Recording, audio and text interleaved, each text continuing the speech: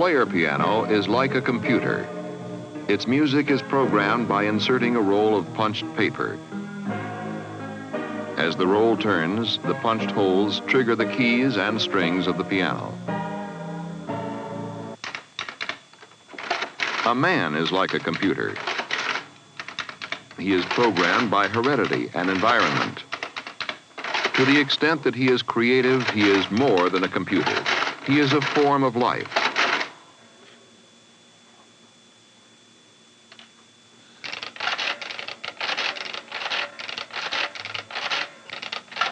But he is much slower.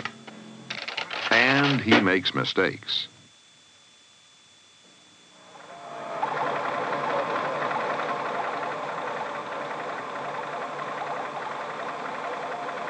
This is a high-speed electronic computer. Like the piano, it too may be programmed with punched tape or cards, or by more advanced devices such as magnetic tape or teletype units talking directly to the computer. Like the man, it too does arithmetic. In fact, in 1 second, it can do far more arithmetic than the man, using a desktop calculator, can do in a full year.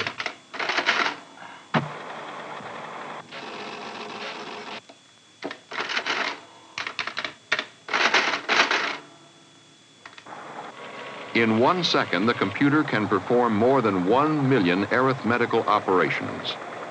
And arithmetic is only one outlet for its many talents, performed with electrons moving at nearly the speed of light.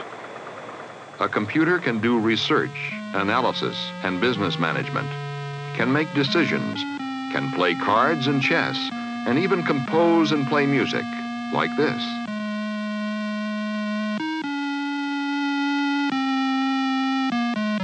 Without the high-speed computers which the manned space program helped develop in the 50s and 60s, there would be no manned space program. We could not have orbited the Earth. We could not have landed men on the moon. Let us see why.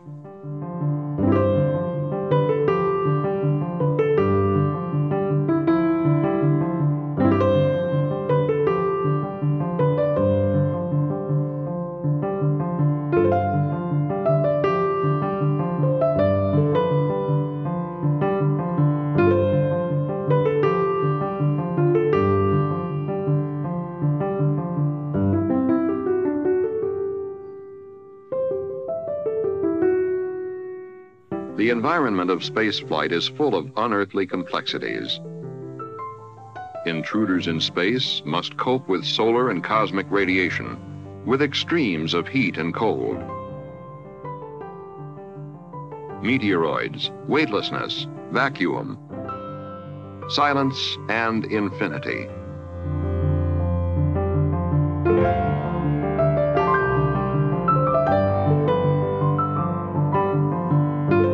Before flying off into such a different environment, we require carefully designed spacecraft to carry life support systems of air and pressure. We must provide for food and water, waste disposal systems, protective structures, and energy systems for electric power and propulsion. Computers play an important role in the design, manufacture, and testing of all such systems. To minimize costs and maximize safety, spaceflight systems and requirements are first simulated by computers. In this way, for instance, hundreds of multi-million-dollar manned moon landings were made before the Apollo lunar landing spacecraft was built. For comparatively little, essential engineering data were derived and safety measures were tested without risking lives. In planning a spacecraft, some of the most important components designed are the onboard computers. This is because many of the solutions and decisions we face as we travel in this new ocean of space are beyond the problem-solving capabilities of men unaided by computers. For example, if we are orbiting the Earth or the Moon and wish to rendezvous and dock with another spacecraft flying several miles ahead of ours, large numbers of complex flight computations must be made almost simultaneously. To change our orbiting speed for rendezvous, computers are needed to fire the spacecraft's propulsion engines. To change our attitude for docking, they must fire attitude control thrusters, often in bursts measured in tiny fractions of a second. The rendezvous and docking maneuver is just one of many spaceflight phases containing far too many variables for a man alone to compute and apply in the time available. Computers, both on board the spacecraft and on the ground, are indispensable in keeping track of the details of spaceflight dynamics and navigation, predicting relative positions, and monitoring remaining fuel and other consumables, as well as firing thrusters and engines as needed.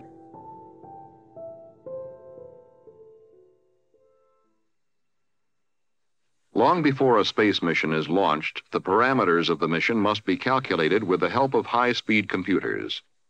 Optimum design of the mission profile and the spacecraft can be predicted by the computer in advance using theoretical data. Scientists and engineers present their problems in the form of mathematical models to the scientific computing specialists or computer programmers, who translate the math into computer language. This coded math is punched on cards as instructions to the computer. Also, data related to the design problem are encoded, converted to some form the computer can read. One of these forms is the punched card.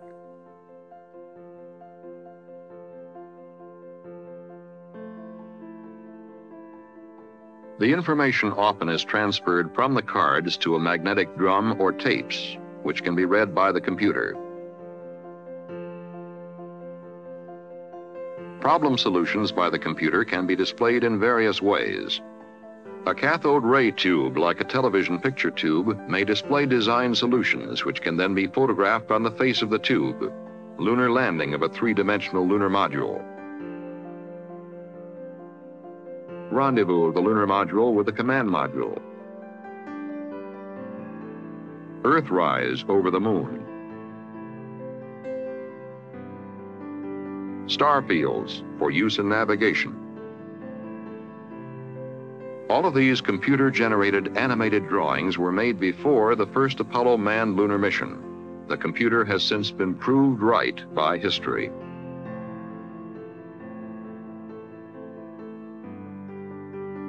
Another area of computer-assisted engineering involves the processing of data from actual tests, as distinguished from theoretical predictions. For instance, consider the immense amount of aerodynamic, thermal, and metallurgical data in the re-entry of a spacecraft through the Earth's atmosphere. This was the first re-entry test of an Apollo command module. It was unmanned, but recorded by automatic onboard cameras. Approaching the Earth on its return flight from the moon, the spacecraft reaches a velocity of 25,000 miles per hour. As it slams into the Earth's increasingly dense atmosphere, temperatures rise to several thousand degrees Fahrenheit. Due to the blunt shape of the command module, most of this heat is dissipated by waves of air molecules which form and act like a bumper, pushing other molecules of air around and away from the spacecraft. The heat shield must cope with 5,000 degrees of heat as its ablative surface material crumbles, gases, and chars the heat away. Inside the cabin, temperatures remain comfortable. In this first flight test, telemetry relayed the data to a ground tracking station.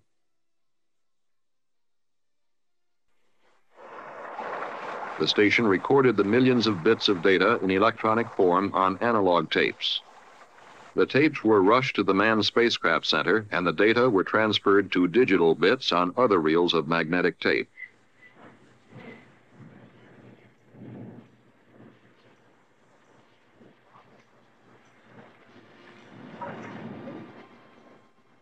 These were then run through the computer. In this case, the computer's output was by a high-speed line printer. After analyses and application, the output data were photographed on microfilm and placed in storage for future reference.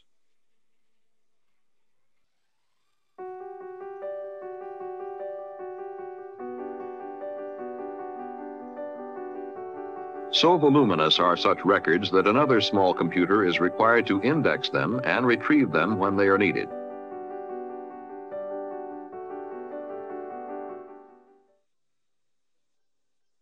Just as spacecraft and systems must be designed, built, and tested over years of research and development with the help of computers, so the men to fly the spacecraft must be carefully prepared and tested. Their every psychophysiological characteristic must be known, analyzed, and evaluated for the responsibilities they must assume during a space mission. From regular and special medical examinations, from biosensor monitoring of each man in a variety of activities, including actual space missions, a store of biomedical and behavioral data is maintained by the computer, capable of rapid retrieval and analysis on that man's suitability for a particular assignment. The pioneering work done in this area at the Manned Spacecraft Center may have far-reaching impact on future computer usage in general medical practice. Astronauts also must spend hundreds of hours in simulators going through every phase of a mission in every nominal and contingency condition imaginable. Training simulators would be inadequate without high-speed interpretive computers, which are used to simulate operational spacecraft computers long before a particular space mission is undertaken. For astronaut training programs, systems planning engineers design both the hardware and the software to make the simulators very realistic. In the Apollo Command Module simulator, most spacecraft systems are represented. Digital computers perform real-time computations that put trainees into convincing spaceflight situations. The sense of reality is heightened by simulated spacecraft characteristics, flight dynamics, and visual and sound effects from control panel lights to jet and rocket noises. The Lunar Module Simulator is also an all-digital simulator with 3 computers using coordinates based on math models to simulate the spacecraft and the lunar landing phase of a mission. As in the Command Module Trainer, simulation of the primary guidance, navigation, and control system is a most significant part of the training procedures. In the Lunar Module itself, the controlling element in the system is an onboard digital guidance, navigation, and control computer. Your code numbers. Keep receiver off. There will be no comp check. All personnel assigned emergency phone. By the time a manned space mission is launched, flight crews and ground support crews have flown the mission hundreds of times, thanks to the computerized simulators. Pre-launch checkouts at the Cape involve many weeks of computer-assisted countdowns. The launch itself would not otherwise be possible. 10, 9, 8, ignition sequence start. 5, 4, 3, 2, 1, 0. Launch commenced. Liftoff. We have liftoff. At liftoff, as the spaceship clears the tower, the Mission Control Center in Houston takes over command of the flight. The flight director's most valuable resource is the real-time computer complex, one of the largest computer assemblages in the world. Here is some of the computing equipment that calculates flight paths and solves other problems of the space mission on a real-time basis.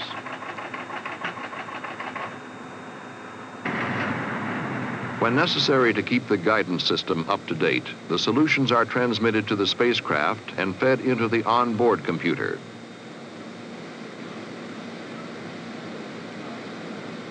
Computer-driven data displays reveal the spacecraft's quickly changing location, velocity, and other conditions derived from tracking the spacecraft and communicating with the crew. Roger, the S-band pointing is pitch minus 22, yaw plus 8. Burn time is 10.3. Roger, Houston. The actual landing on the moon depends on computerized readings of remaining fuel and altitude. 50 feet. We're in good shape, Chief. 3 feet per second, 40 feet, 3 feet per second, 30, 3 feet per second, looking great, 20 feet, 10, 3 feet per second, contact now, 2, stop, brake, pro, auto, we're on the surface. While on the moon, astronauts perform active seismic experiments and emplace scientific instruments such as seismometers, magnetometers, and ion particle detectors. Voluminous data are transmitted to Earth from these instruments, which make up the various stations of the Moon's expanding science network. The data are interpreted with the help of computers. After a mission returns safely from the Moon, computers are also indispensable. Inside the Lunar Receiving Laboratory, Moon rocks and soil brought back by the lunar explorers are studied and subjected to preliminary analyses with the help of computer-controlled instrument systems.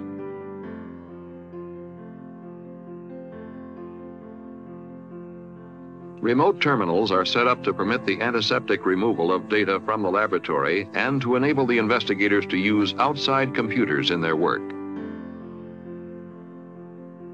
Computers are used to identify and classify moon matter and to reduce the data detected by such lunar lab instruments as radiation counters, gas analyzers, mass spectrometers, and electron microscopes. Information processing at MSC is not all related to the Moon and outer space.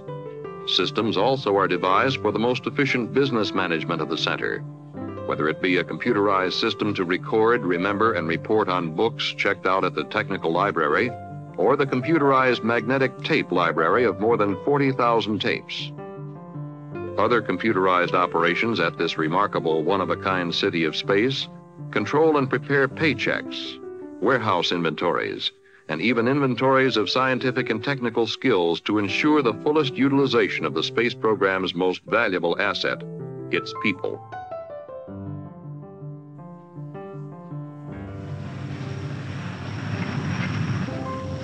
Another program using computers at MSC is that of Earth Resources. This program uses aircraft to test and develop cameras and other sensors in studies of the Earth. Photo enhancement and pattern recognition of data gathered from such flights are two computerized techniques. The computer draws and color codes various crops growing in a large mapped area of the Earth's surface. Corn, rye, and barley are shown. Similar techniques are used to reveal areas of plant disease, forest fires, underground rivers, and other surface phenomena. Earth resource studies by aircraft and computers are valuable today in their own right and are also contributing to the development of scientific tools for vast studies of the Earth, the Moon, and the planets by manned spacecraft of the future. Skylab, space shuttles, space stations, and eventually spaceships to carry men to Mars. The computers at the Manned Spacecraft Center are truly our keys to the future.